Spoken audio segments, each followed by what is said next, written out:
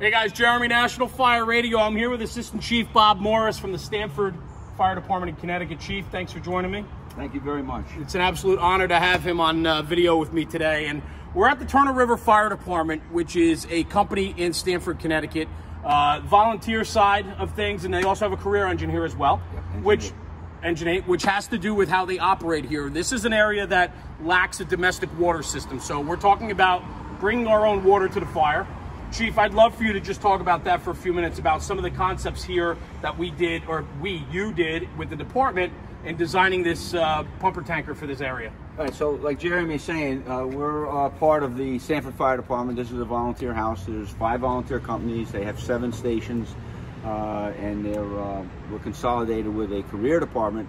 And especially in this house, it's really a combination house. I mean, Engine 8, which is like a squad engine, is in quarters with them, and everybody in Engine 8 knows how this rig operates. They can operate it. They know the whole setup.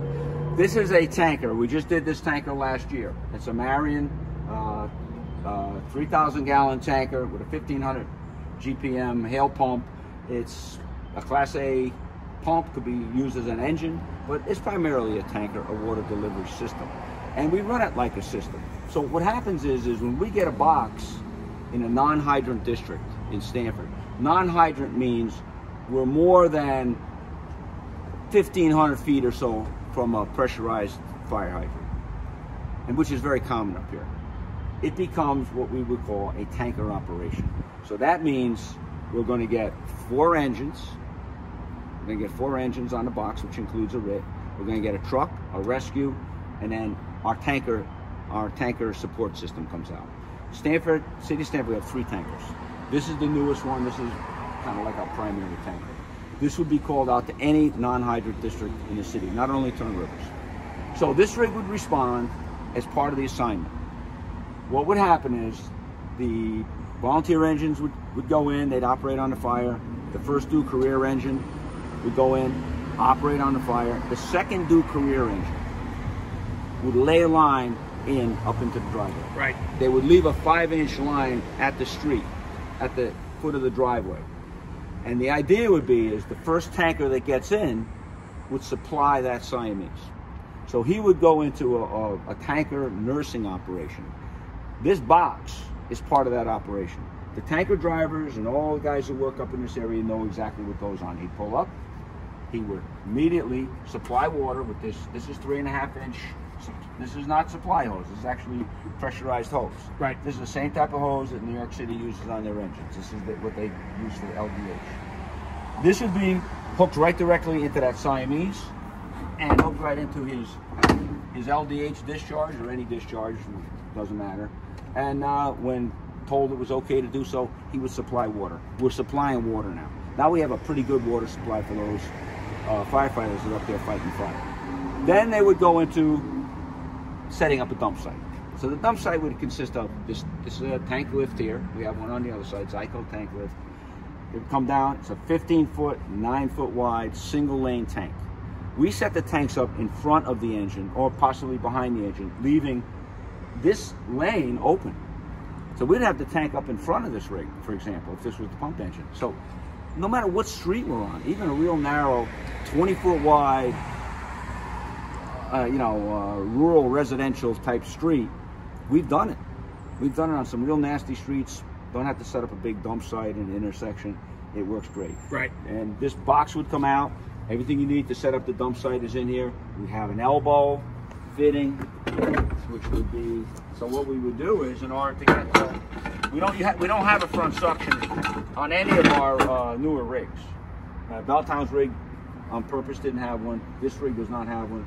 We go into the side. We actually draft through our TFT suction valves. Right. So we would pull this apart and get this thing unhooked.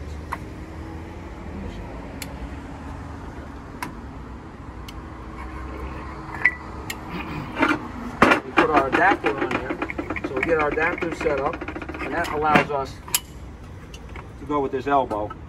So with this elbow on there, it gets the hose. We can put it, we had a fire in Darien, and we ended up drafting it from behind with one of the engines strapped with the tanks in the back. So it would work either way. So we would run our suction hoses. Suction hoses are in the back of the rig. They're 13 foot long.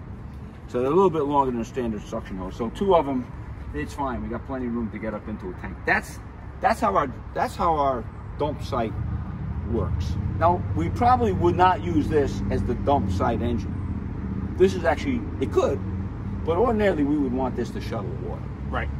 So I mentioned we put 4 engines on the box. When we put 4 engines on the box, we got 2 for fire attack. 1 is the RIT, so that's 3. The third engine actually sets up the dump site. So we have a specific engine, a 4-person crew to work with the tanker driver to set all this up. It's not really it's really not a one-man job. Oh, for sure. Moving water like that? No. So we team up the engine. So just like we mentioned with high-rise fires, we team up engines in the city for like a standpipe job.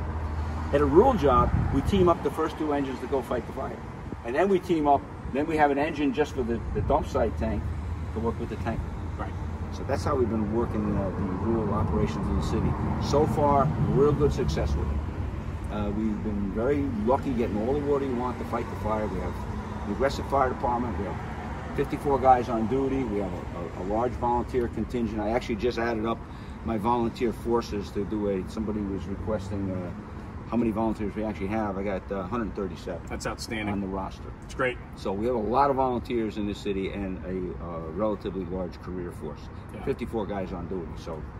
Yeah. Well, I said it before, Chief. It's fun to talk with, Captain Morris out of the FDNY about water supply, rural water supply. Yeah, I think figure that. Yeah, right. I think it's hysterical, and I'm loving every second of it. But the forethought that went into not just the apparatus, but how they operate with the size of the holding tanks that they have, so that they can maintain 1 lane for travel, 1 lane for drafting, the elbow coming out of the main intake for drafting procedures. All of that goes into a lot of foresight that went into planning and how we operate. Trial and error. I see. I'm always asking questions. I go to the other departments. I see how they operate. Sure. I pick the good ideas. We try to bring them into our own place and develop them. And this is how we do it. And it's a citywide operation. I mean, this is part of our directives now. Yeah. So this is how we're going to operate. Every person in the Stamford Fire Department, everybody in the volunteer side actually knows how to make this happen. Awesome. Chief, thank you for your time discussing your drafting operations and holding tank issues here in Stamford. And thank you for joining us. For Jeremy, National Fire Radio. Thank you very much.